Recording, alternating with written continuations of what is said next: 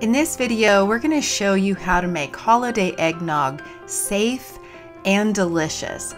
We just use 9 ingredients for this recipe, and the real key to making it safe for anyone that you would want to serve is to cook the egg base.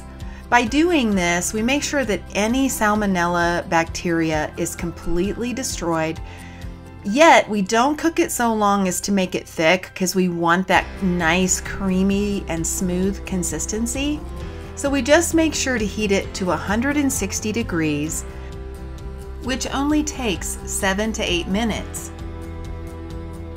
That way it's safe for anyone to drink and is still silky smooth. Then we add the cream, the salt and vanilla, the rum, brandy, and the bourbon. And then we give all of that a good stir.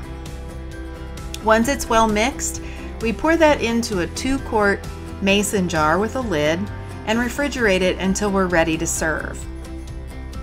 You're gonna love how creamy and delicious this eggnog is, and you're gonna love serving it safely to all of your guests during the holiday season.